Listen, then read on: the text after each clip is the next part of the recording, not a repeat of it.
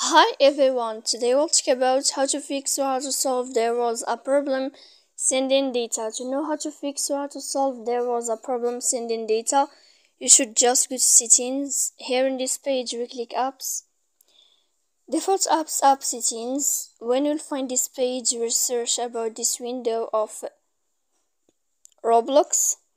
Here in this window of app info you will search about first stop and you will click OK.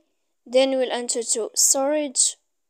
After that, in this page we click on clear cache, and in the end of all these steps then we can go to Play Store. You will search about Roblox, then you can uninstall your application and you can install your application again to fix your problem.